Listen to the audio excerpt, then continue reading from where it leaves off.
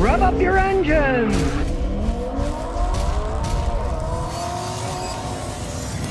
Well, researchers in Tokyo say that they're unveiling a radical breakthrough in batteries that they can use magnesium instead of lithium. And of course, if you know anything about chemicals, there's a lot of magnesium everywhere. They found a magnesium conductivity breakthrough, they say. They won't have to use lithium, they can use magnesium. The Tokyo University of Science says, hey, they're going to be able to use magnesium. But of course, let's take this all with a grain of salt, people. We've heard so many things about solid-state batteries that don't exist yet. And this is a university research. The research to get to reality, sometimes it never actually happens at all. Or they find out that, oh gee, we finally made our magnesium battery and it explodes, or it doesn't hold a charge very long. Nobody knows how long it's going to take this idea to make it into reality, to make gigantic batteries that can power cars. There's solid-state batteries out there. They can't use them in cars. They can't scale them up yet, the design that they have there. It seems every day they said there's a radical new battery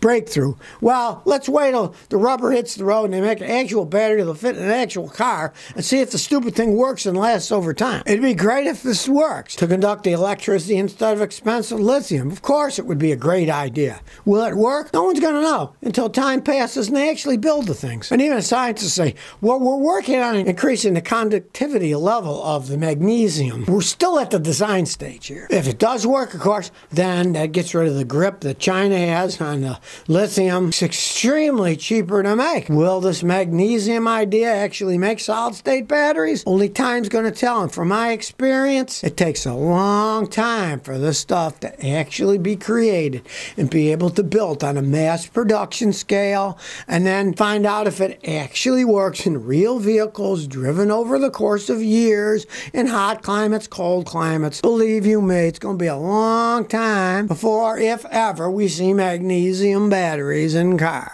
Don't think you're going to be buying solid-state magnesium batteries next year.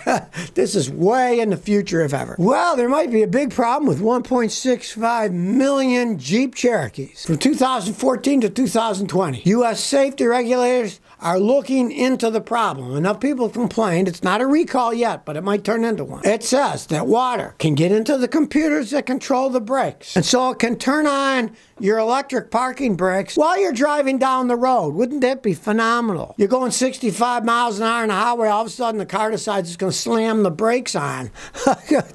There's a recipe for disaster. Here's yet another reason old Scotty thinks, why are they making electronic parking brakes? The old ones, you either pulled on a lever and the cable pulled them, or you stepped on the pedal and the cable pulled the brakes. A pretty trusted system that works. It would only come on when you either stepped on the pedal or pulled up on the handbrake, right? But no, everything has to be electronic. Well, now they're looking into 1.4 million of these things that they might go bad and they're going to have to replace the computer systems on. They're looking into this. They may make a recall, but I know how the recalls go. A lot of times it's total BS. They would have to spend a fortune replacing the computer modules in all 1.34 million Jeep Cherokees. I've seen some of these recalls. We'll wrap it in a plastic bag so the water can't get in, or some nonsense like that, right? They're always trying to find a cheap way to fix it on recall so they don't have to spend a bunch of money. You know, first they always try, well, it's a software. We'll just reprogram them. I mean, half the time that never fixes anything. But, you know, they fight it tooth and nail. They don't want to lose money. It would cost them a fortune. Now, if they wouldn't have these stupid electronic computer-controlled electric parking brakes, it would have never happened in the first place. But they do. Now they might have to recall 1.34 million of them because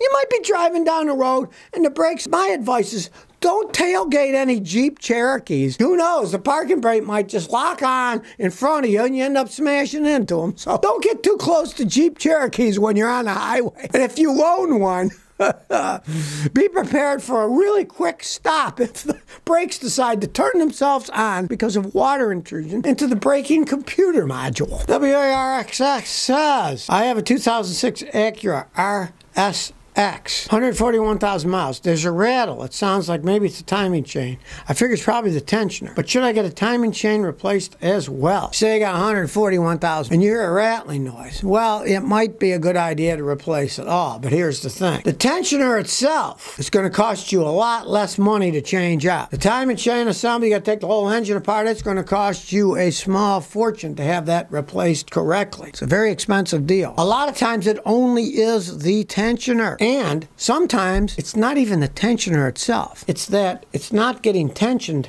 because the automatic tensioning part of it that pushes it against the chain is carboned up and clogged. So before you spend any money, get a can of the ATS, my friend Bernie in New Mexico, engine oil cleaner. Put it in the engine. Idle at about 1800 RPM for about 20-30 minutes, then change the oil and filter. I have fixed some of those by doing that. The automatic tensioner isn't popping the tensioner because it's carboned up and it's stuck with carbon. That can clean it out. If that fixes it, you can thank Scotty for a real cheap fix. Cost you 30 bucks to buy a can of the stuff and it might fix the whole thing. Great. If not, then you got to decide. Do I want to try a tensioner or should I replace it all? Get a price difference between the tensioner and the chain. You might say, I think I'll try just the tensioner first. Because those chains are pretty well made. They can last quite some time. They're really well made on the Acuras, but you might want to try the cleaning first. Brandon Pictures of Scotty. I bought a new Camry. The dealer installed an aftermarket alarm without documenting it. Then they removed it and I have electrical issues. Dealer says there's no issue. One, the dealer's an idiot. You never put an alarm system on top of an alarm system.